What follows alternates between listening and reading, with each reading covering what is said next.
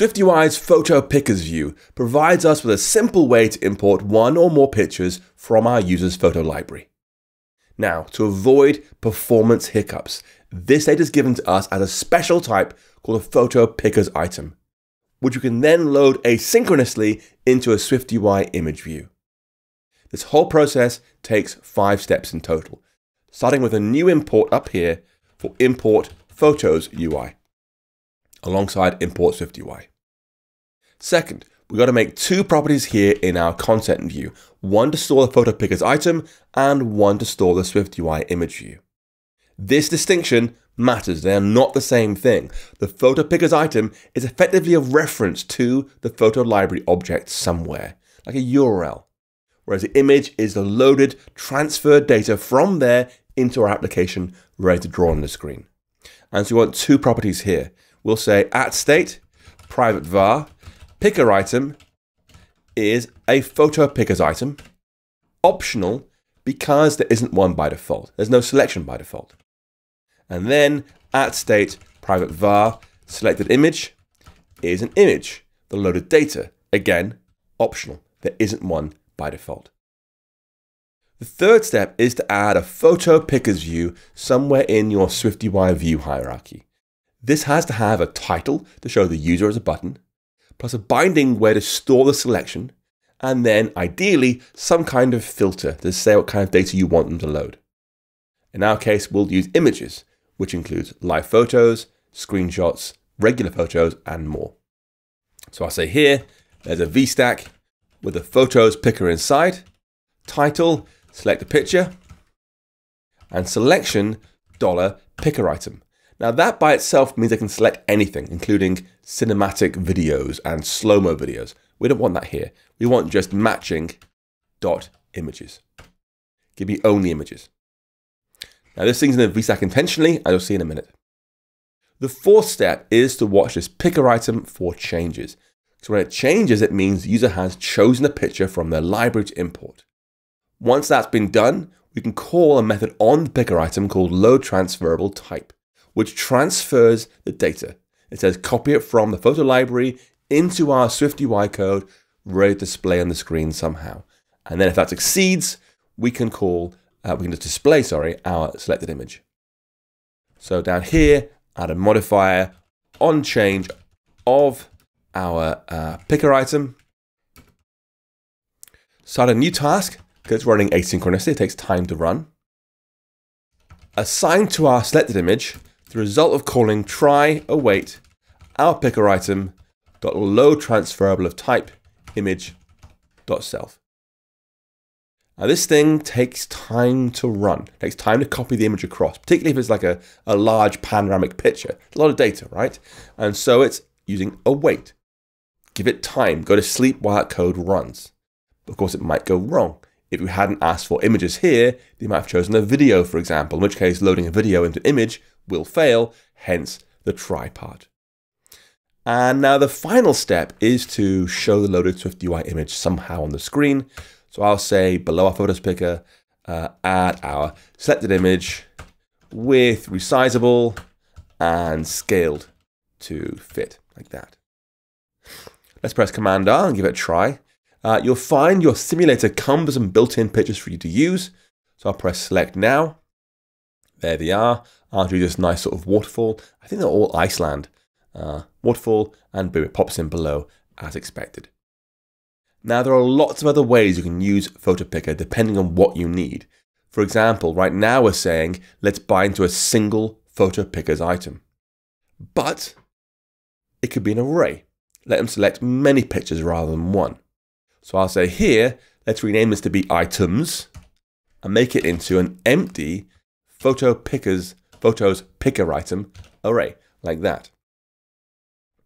And now selection has to be picker items because it's plural, like that.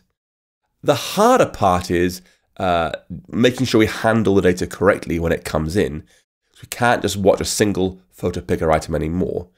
Instead, we want to make this selected image property into an array of images to work with.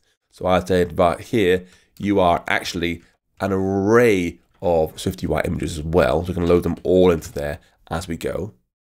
And then, of course, we can't display one anymore. It's selected images, like that. We want to do a loop.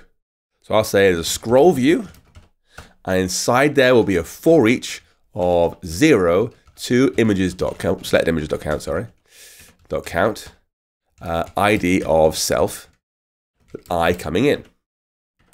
And inside there, we can say, let's show selected images I, making it resizable and scale to fit. So we have many of these things being shown at the same time. And finally, in our onChange down here, we want to obviously watch picker items. It's now plural, but we want to, into our task, clear our images array out to remove all the existing images that were loaded, then loop over all the selections and call load transferable type on each one of those. So we'll say first, images, selected images, sorry, dot remove all. Remove, please, all, there we go, boom. And then do a little loop. So we'll do for item in picker items. I'll just delete this code, it's easier. Did this thing work or not? We'll do if let our loaded image equals try await item dot load transferable type image.self. If that succeeds, great. I'm going to say our images append our loaded image, like that. So add them one by one into the array as they get loaded correctly. So with that in place, we can go ahead and try it out. I would recommend before you do so, making one small change, because if you're going to let them select many items, I would recommend you add a cap.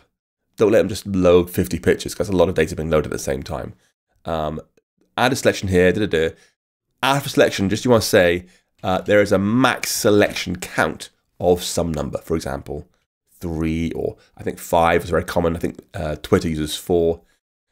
Anyway, some number there is a good idea. And hopefully now we can press Command R and see multiple pictures coming in. If I fix my little typo. Oops, missing a closing brace there, my mistake. I'll choose select a picture.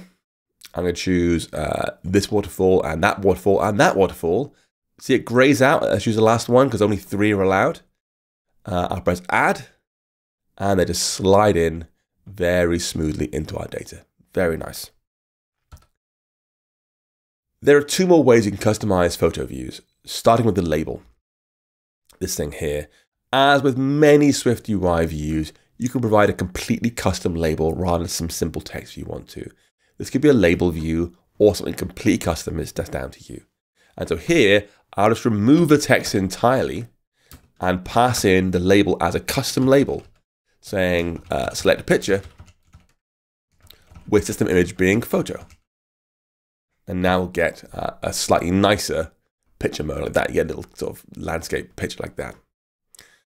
And the last way is to add more work to how you limit the pictures that can be imported. Now we've been using images here across the board because we'll get regular photos, we'll get screenshots, panoramas, and more in one thing. You can apply much more advanced filtering here using extra methods called any, all, and not. Now these accept an array to work with. For example, we could say I want to have matching any of, and I'm going to specify here, dot images. Sounds great. I like images. Thank you for that for crashing. I like images. Great. But then dot not dot screenshots. So do not allow screenshots to be chosen here.